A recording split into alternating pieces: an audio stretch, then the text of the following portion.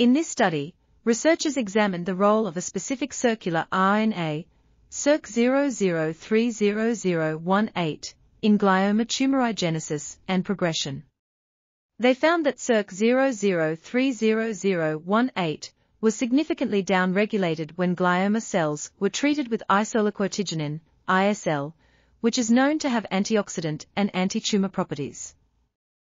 The researchers also discovered that circ0030018 silencing reduced glioma cell growth and invasion, as well as increased cellular oxidative stress.